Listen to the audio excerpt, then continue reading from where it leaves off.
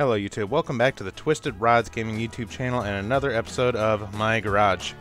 And I guess a fella could say, since he's getting the shop a little bit of a makeover, he acquired a familiar piece of property that you may remember from a previous episode. So we're going to be basing our operations out of this little house until the shop is ready to rock and roll. So we're going to be working on customers' cars, some of my own cars, and I stumbled across a junkyard in the middle of the woods, but I will be explaining a little bit more of that as we go through the episode. So let's get into it.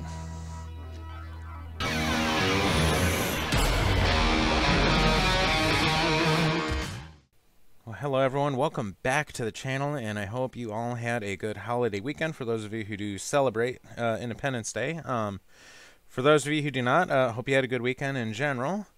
Before we get into things here, I need you guys to do something for me. It'll mean a lot to me. Smash that like button if you guys want to see some kind of Chevy or Chevy engine in the game. That would mean a lot to me if you guys want to see that, because I definitely want a Chevy in the game. Nothing against Mopars, but we need to change it up a little bit. There are a few updates, things that we'll be checking in the next couple of episodes. And I will be needing your guys' help. So to start off, leave a comment down below. I need a new car to drive around because I've absolutely destroyed this one and it's too small and doesn't have enough power for what I need to do. So I have two Chargers here because that's the largest vehicle in the game at this time. The purple one or the green one. Leave a comment down below. That will be my new go in the town rig. So you're probably wondering where all these cars came from. And there's actually more than this. I hauled them all up here. It's part of the reason why it's been so long since I've brought up an episode. When I was reviving this car, when it broke down in the woods in my last episode, it was actually quicker and safer for me to run through the woods with a tool or a part than it was to actually drive anything, because driving this game can be very hazardous. And every time I would save the game or walk through or leave, because I was extremely busy that weekend, a new car would appear. So I would open the menu, and it would say claim for free. So I would claim it, and then whenever I would come back through again, well, there'd be a car sitting on top of it. So I had to start shoving them out of the way. I found, oh goodness, 1, 2, 3, 4, 5, 6, 7, like 10 cars out there. So we have plenty to do here. Update on this one. At the end of my last episode, I actually blew up the engine again. After the gas station, the car did not start again. I had to put a whole new motor in it all over again. The reason why, and this is actually contradictory to real life to a point, but running the cars in this game without an air filter just self-destructs them in such a short amount of time. Now, in real life, you can drive a car without an air filter on it. Can you go thousands of miles without an air filter? No. I mean, you'll suck up dirt and shorten the life of it, but not that damn quick. But so in today's episode, we're actually not touching any of these. This is extremely weird. We're not messing with any of these yet. I don't know how why, but every time I save the game and come back, these are still here. I thought these usually disappear, but they're not. All these parts are to fix my old junkyard runner, so we can put that back together in an upcoming episode. Yeah, this is everything now. I got tire machine, tire pump, jack. I even brought the lift out here. I have some stuff that I can't get out of the catalog, like brake fluid, batteries, coolant. You know, I have a jug of oil somewhere. Where did I put that? Oh, there it all is.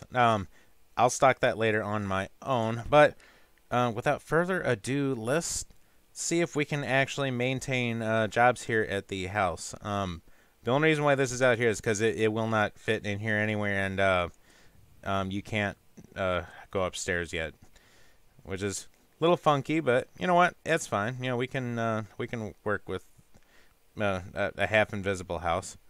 You know, it's kind of funny. The wallpaper and the water kind of look the same. Not gonna lie. So let's see what we have to do here. Something is wrong with handling. That's a little bit big of a job for what I want to start with. Battery wires are bad. Yeah, we can do that. Because I absolutely feel like torturing my game. I think I have probably 30 cars in here somewhere. one way or another. Yeah, we're just gonna fix it out here right now. Besides, at the old shop, I fixed everything outside anyway, but I think we will be mending that here soon. I'm sure some of you have watched this game on other people's channels, so you already know what I've done.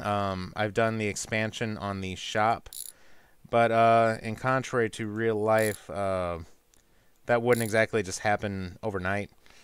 So I've decided to challenge myself, and oh, believe me, it was a challenge moving all of this stuff up here. So if and well, I mean, obviously the shop's ready. You just go to the blue poster on the wall, click it, and it's ready to go. So I mean, it's ready now. I just felt like challenging myself just a little bit. No cha-ching. Oh, that's right. It doesn't let you do it until the job's done. Oh, that's right. I have to go to the catalog. So yeah, there's going to be quite a bit of running around to get stuff done in this game. Now, I think they changed something with the parts a little bit. Well, I actually know they did, which we will be touching in a later episode. I know I'm going to be saying that a lot because I haven't been uploading that often. I've been missing a lot of things. So, one, for that, I am sorry. Two, don't worry, we will be getting caught up on everything in no time. Yeah, things kind of like to sink through the... bend down. Things kind of like to sink through the floor here. Because the house isn't exactly fully set up. There we go. Oh, that did something weird. Why don't you just mount down to the fender here? Nope. Oh, tighten. There we go. I keep forgetting that we have to switch it now. See, whenever you play one game for a while and then you switch back to another one, I don't want to say muscle memory, but just kind of control memory goes away. Just a little bit, because I've been kind of binge playing Monbazoo also with the recent update they have. And I will not be putting out a video on that because of the subject matter, I guess you could say. See, I'm kind of just based around cars and car things, not necessarily agriculture, if you know what I mean. So, all right. Complete. All right, bye-bye. All right, let's see the next one. You know what? I will challenge myself a little bit. Change body panel. Yeah, I can... Yeah, I can do that. There's a bug with one of the jobs in this game. There are a handful of things that you can't do. It's repainting the whole car or doing a color match on it. For whatever reason, you cannot complete the job. I don't know how, I don't know why, but really, is this it? That's not much of a challenge. Well, here, let me set this down.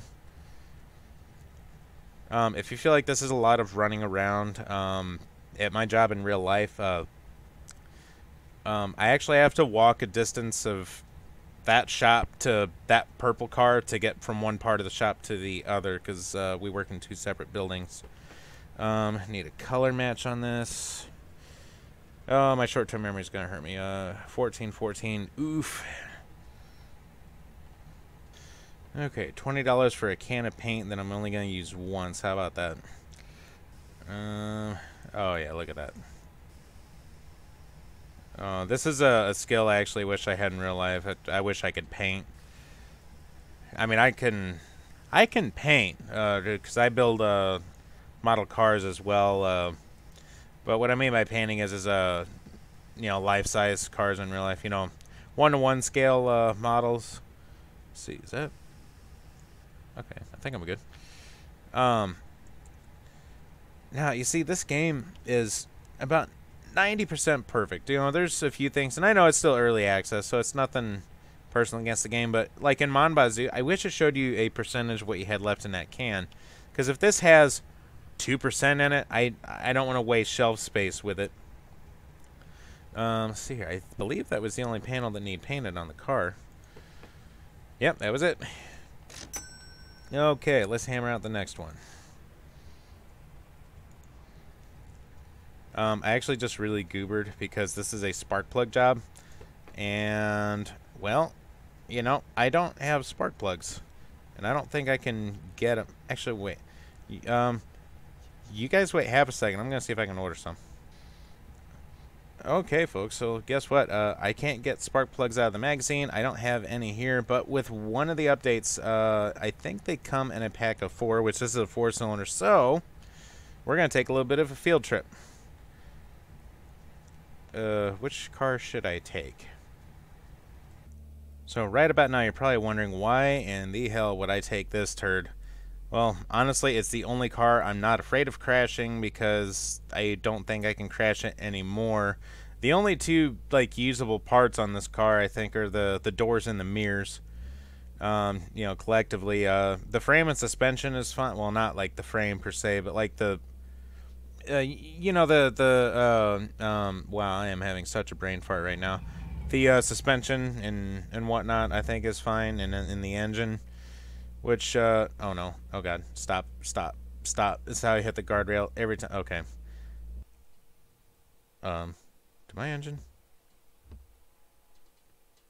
Oh no. What the hell did I just... Oh, are you kidding? Oh god. Only me. Well, folks, it looks like I'm walking to get some spark plugs. Oh god. So, yeah, this is, what I had to do to, get the other car back. I'm pretty sure I fried the clutch in the junkyard rescue car, but that's fine. We can manage without that. This is gonna take about 10 minutes, so, well, if anything bad happens, I'll definitely let you know, but, I'll see you guys back at the house with the new spark plugs and 2 cars with full tanks of gas. Okay, so I finally made it back. Thankfully, this thing was just out of gas. I can't exactly say I tried to test fire it, but well, all this just for one spark plug job. You couldn't get a damn thing done in real life if this is how you really did things. Okay, so yeah, that was... I really wish for the love of God you could jump in this stupid game! Oh, come on. Viking. Don't add another thing to this game. Give me the ability to jump. I don't want to parkour like Monbazoo, but for the love of God, I can do this in real life. I can't, like... And I know you're trying not to be like everyone else. You don't want to have... like a click to get in the seat thing. You know, this is more like, you know, My Summer Car, where you can just, you know, hop in the car and go. I'm about to... Okay, yep. We're going to drive from the passenger seat. Okay, I guess we're just going to sit in the passenger seat. Oh, come on. You know what? Here. We're not going to accomplish anything.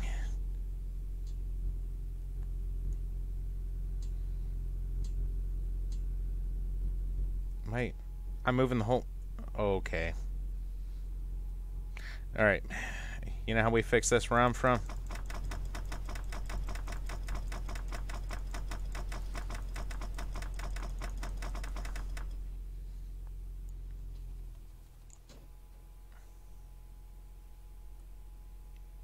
Yeah, that's how we fix that.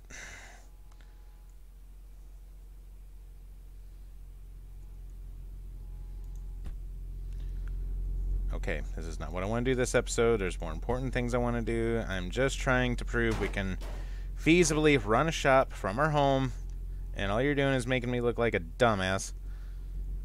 Okay.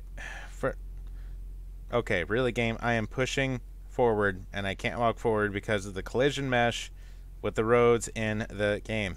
I don't mean to be naggy this episode. Okay. Okay. For any of those of you who know German, das fickt.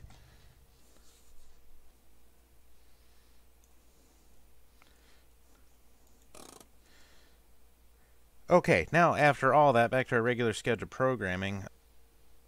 And bam, the world's most expensive set of spark plugs at $44.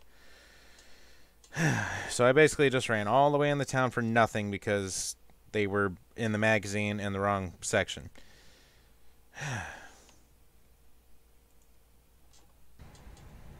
Okay, well, I need to, first of all, disconnect these spark plug wires.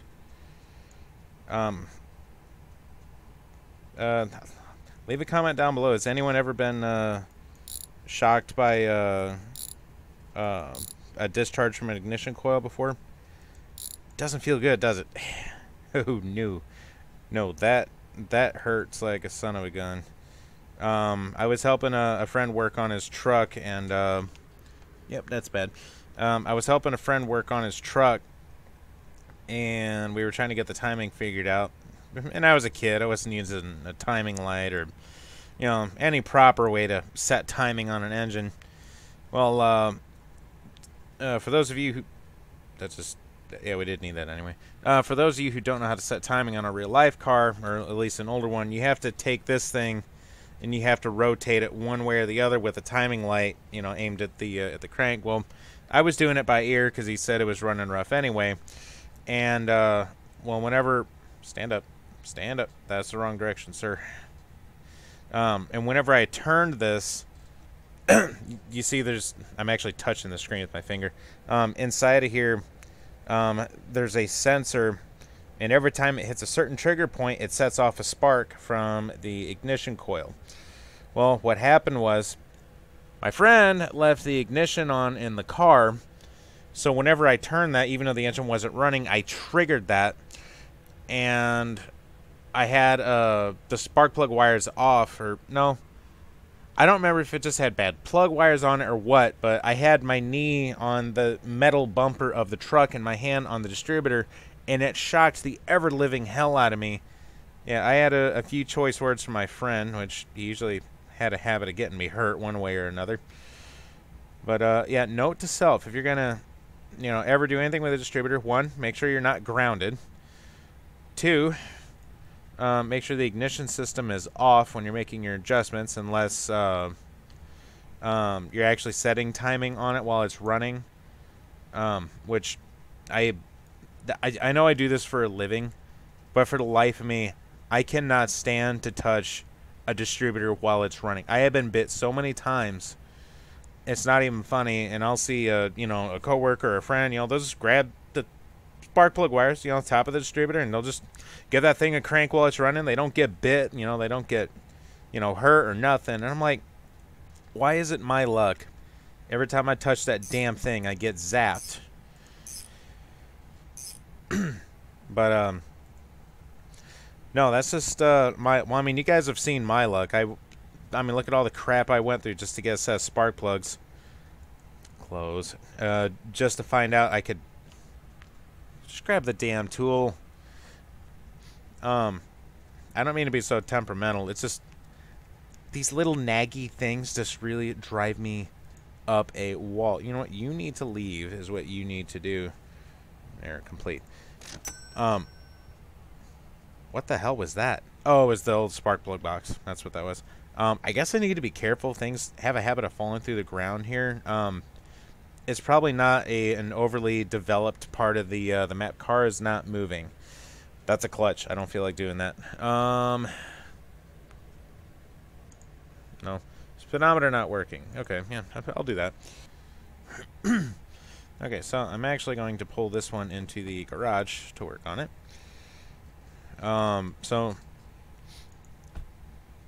know why I'm being so tech talky in this one, but generally in real life, whenever you have a non-functioning speedometer issue, it could actually be a number of things. And I'm just going to give the diagnosis for older cars, because, you know, that's what we are working with. Don't hit nothing, or I'm going to have to pay for it. Alright, off. Parking brake. In real life, it could be a number of things.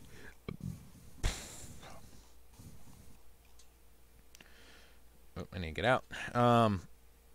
The speedometer itself, I mean, you don't have to replace the entire cluster. The speedometer itself in these old cars is driven by a mechanical cable. Imagine, if you will, like a bicycle cable. I know that's kind of a lever action pulling. Scratch that. But it is a cable that runs through a tube like that, and both ends are square. And on one end, there's a gear in the transmission that is set up to spin said cable. And whenever that cable spins, it goes to... okay, good, I didn't open the trunk lid. That cable that spins a magnet, almost kind of like a torque converter, or like putting a fan against another fan. The magnet spins another magnet that is what moves your needle and odometer. But again, that's just, for your older cars. And there may be other methods of that working in other cars that I don't know about. But the cable-driven ones are the ones I'm most familiar with. And on your modern cars, it's all electronic. Which on your modern cars is all digital now. It uses sensors and whatnot. $213. Wow, they have really jacked up the prices in this game. Which that's another reason why I want to build one of those two Chargers over there for my going the town rig. I want a car I'm not afraid to beat up. I basically want to be able to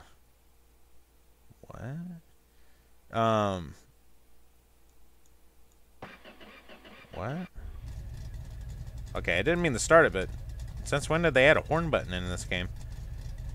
Okay, I think that concludes the repair for this car. But yeah, that's why I need to go on the town rig, is because I want something I'm not afraid to beat up, that I can take in the town and pick up a large sum of items at one time. Because as you know, I have a bunch of junk out at the junkyard, which I honestly just need to get rid of, because I'm sure being as far away as we are, it's not affecting my frame rate.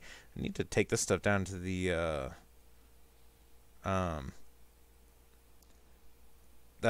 shop down there. Sorry if my ADD's kicking in real hard. I'm bouncing all over the place today. Let's see here. I think we have time for another job or two. Something is wrong with handling. Okay. I'm not trying to cheat and skip these over, but this is a sizable job, and that alone could be an episode on its own. It seems to sit uneven. There we go. That's doable. I can do that in the amount of time we have left. Okay. Alright, yeah, you can see the springs are blown out of this puppy. This is a beautiful red interior. I probably wouldn't... Are you kidding me? The one time my guy jumps, I hop in the damn passenger seat. Viking. Okay, give me the ability to jump. Then I would like a Chevy in the game. Close, please. Thank you. Alright.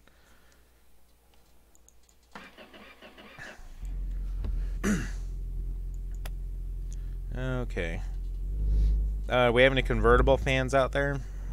People that own one, like to drive them, want to own one. I've driven a few convertibles, in my automotive career. Oh no, are you kidding me? Oh no, I can't get the car on the concrete pad. Oh no. Well, folks, there may be a fatal flaw in my plan here to work from home. I can't...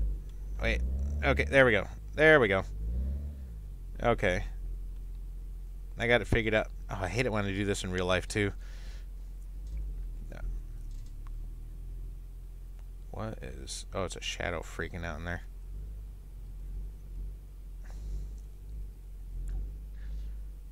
Okay. Sorry if I'm... if I have these moments of not being talkative.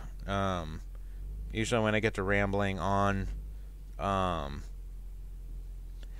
just on a bit of a tangent. In times I'm not talking. I'm actually not a very outspoken individual. I'm really good at like having a conversation, face to face with someone. But just talking by myself in an empty house by myself with no one in front of me, it's actually kind of hard to do. I'm still fairly new at this. Actually, believe it or not, this being well, I'm actually filming on July 2nd is when I'm actually filming this. This actually marks the 7th month of my YouTube channel, which is really cool. So again, you're not supposed to do that. So again, thank you guys very much for helping my channel grow to what it currently is, and hopefully what it can or will be. And again, this is a channel for you guys. Myself and anyone else can... oh, stop. Come on. Myself and anyone else can play video games. You know, that's... you know, anybody's thing. But to actually be able to share it with you guys, and I'm not just sharing the experience of the video game, I'm sharing my 2 cents on it. And not just the game, but the whole premise of my channel is to check that corner that no one else looked in. That I've seen in so many other people's channels. There's things that are left unexplored and questions unanswered, and I want to be that guy that finds those answers, you know, that finds the things that other people missed. So anyway, let's get this puppy wrapped up here. Okay, yep, we have a bad spring. Bad spring. Shock looks okay. Shock looks okay. I'm pretty sure that spring is bad. I think this is the only good spring in the entire car. So yeah, let me pop them puppies out of there and see here. Okay, yeah, good. I did remember to bring this tool. I think probably one of the scariest things I've ever had to mess with working on cars is messing with damn springs, because they're so unpredictable. And I don't mean to sound inexperienced, but I am just a very cautious individual. There's just certain things I absolutely do not like messing with, and that is springs, lifting heavy things, and heights. And I'm sure there's more, but like I said, springs, all it takes is one little mistake, looking away, and one accident, and bam, you're missing teeth. You know, thankfully I've never had that happen, but like I said, I'm extremely cautious. I need 1 rear spring and 2 front springs. So yeah, anyway, I usually err on the side of caution. Like, one of the scariest ones to mess with are early generation Mustangs. Them things are a nightmare to mess with, especially if you don't have the right tool for it.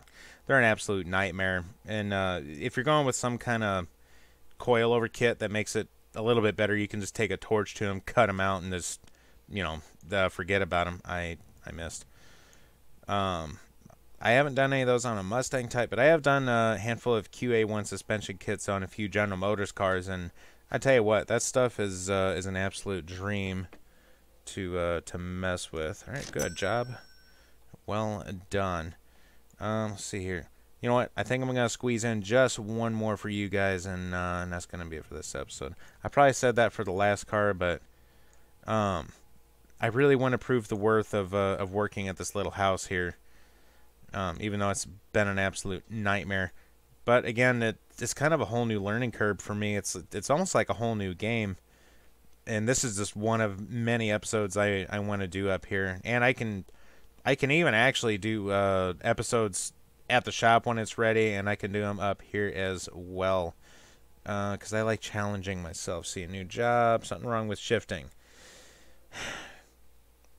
Oh, what the hell went on? What's awfully funny is, and I don't want to jinx it, but I haven't had the issue yet of a customer not showing up ever since oh, come on. I did it again. I haven't had an issue where the customer doesn't show up yet. Ever since I came out here to the house. See, I can't just walk into the car. I have to jump into the car. Okay, good. Okay, so we have one little transmission job here.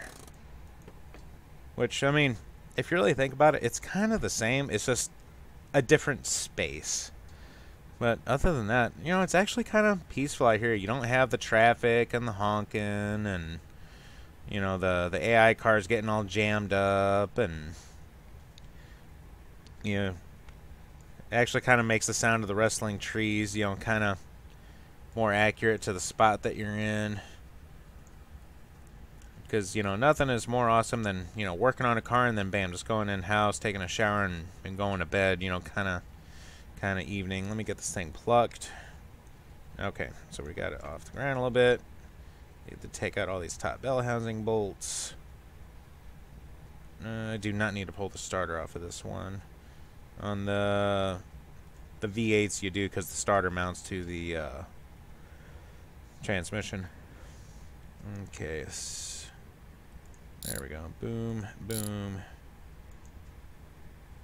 Crap, it's all nasty. I can't. There we go. Isn't there one more up here? I don't know. I guess not. Alright, now it's time to go under.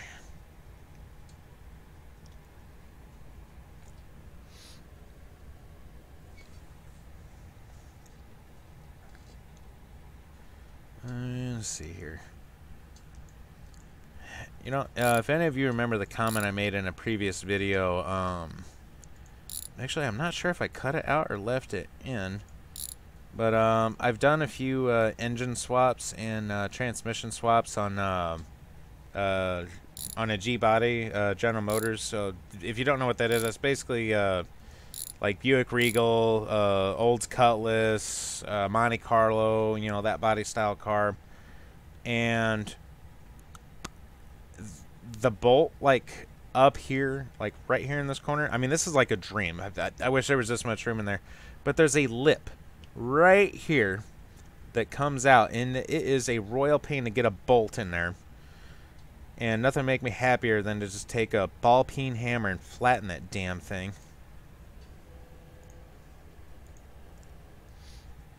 Alright, so we'll pop you in here. See, it's about 4:30 anyway. It's about time to start wrapping up for the day. Once I do get the new shop rocking and rolling, which, again, it's done right now. I can just move my stuff back and be done with it, but nope, I have to do things differently. But when I do move back in, there's a new series I'm going to be starting with this game.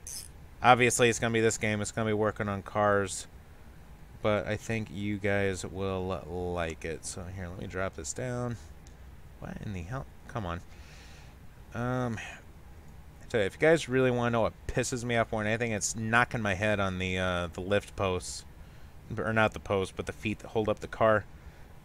Oh, that irks me so bad. Especially when I'm frustrated over something and I'm wrestling around with something and I'm just focused, super focused on what I'm trying to do, and then I clunk my head on something. Oh, I get so mad. Alright, see, job is done. So, guys, I think that is going to wrap it up for this episode. If you have not already, please leave a comment down below, like and subscribe. Let me know which charger here should I use for my new Go in the Town rig, which is actually going to be the subject of our next episode, because there's an entire continent over there that we can explore, and I don't have anything big enough or reliable enough to take me over there. So that will definitely be in the next episode, and I will see you guys in the next one. Thank you for watching.